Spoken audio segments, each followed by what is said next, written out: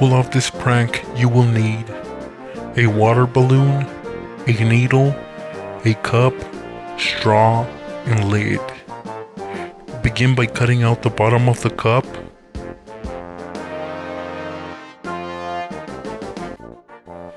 Take a water balloon and put it inside. The balloon should be heavy enough to make your victims think that the cup is full. Notice the straw hole on any lid is divided into 4 triangles. On one of those triangles, glue on the non-sharp end of the needle. And now, check this out. When the straw goes through the opening, the triangles bend, and so does the needle, and now you can pretty much guess how this prank works. Place the lid on the cup and don't forget to leave a straw, which is what sets off this prank.